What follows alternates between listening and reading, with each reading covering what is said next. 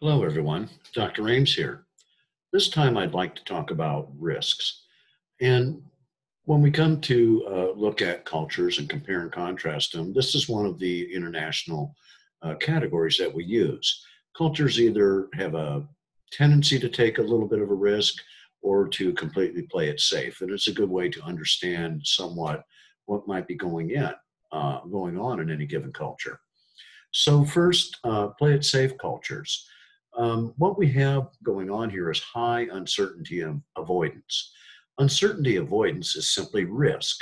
If you're high in uncertainty and avoidance, that means you don't like risk.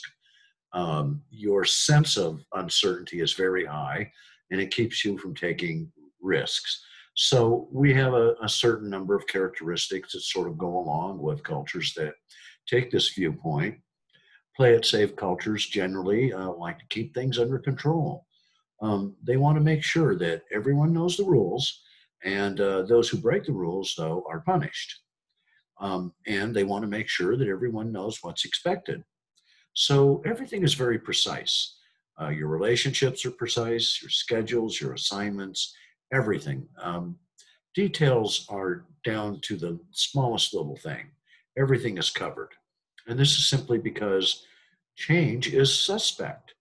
And change is not embraced, change is not liked. It is much more about maintaining tradition. It's a don't rock the boat attitude in a more extreme sense, cultures that are high in uncertainty avoidance. And so these sorts of cultures really do value tradition and heritage, and they value these things to the extent that they really protect them.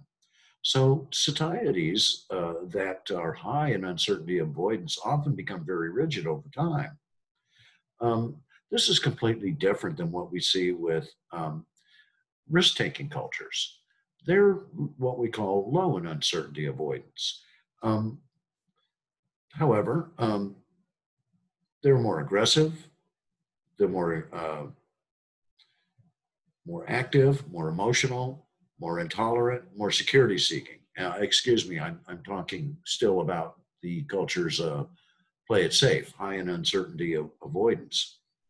And so, why are they so aggressive? Well, they're defending tradition and heritage, and they've taken a stance that this is what's the most important thing, that we don't want to change anything. And so, they do become more on the security side. They want to protect everything.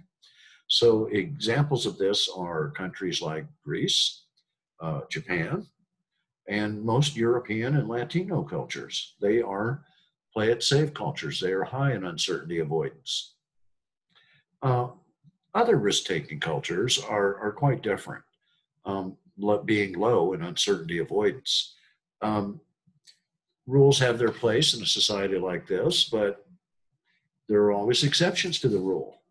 And so change is not viewed as suspect. Change is often viewed as an opportunity or a challenge. And a lot of times, these opportunities or challenge come with profits if they're properly investigated and the amount of risk is calculated and so forth and analyzed. So these are cultures that are comfortable with a certain amount of risk. They might say nothing ventured, nothing gained, or we can invest in the future to get payoffs on our investments. And so people in risk-taking cultures tend to be quite the opposite of people in high uncertainty avoidance cultures. They are more contemplative. They're more tolerant generally, less aggressive, less emotional. And so some good examples of cultures around the world that are more about risk-taking, a little bit of uncertainty avoidance is Singapore, which is the highest risk-taking culture. So they're low in uncertainty avoidance. They will take a risk. And of course, international business. It is one of the centers of international business in the world in Singapore. And also the US, but the US is a moderate example of, of this notion of either being low or high in uncertainty avoidance. Okay, folks, that's all I want to talk about this time. I'll see you again soon.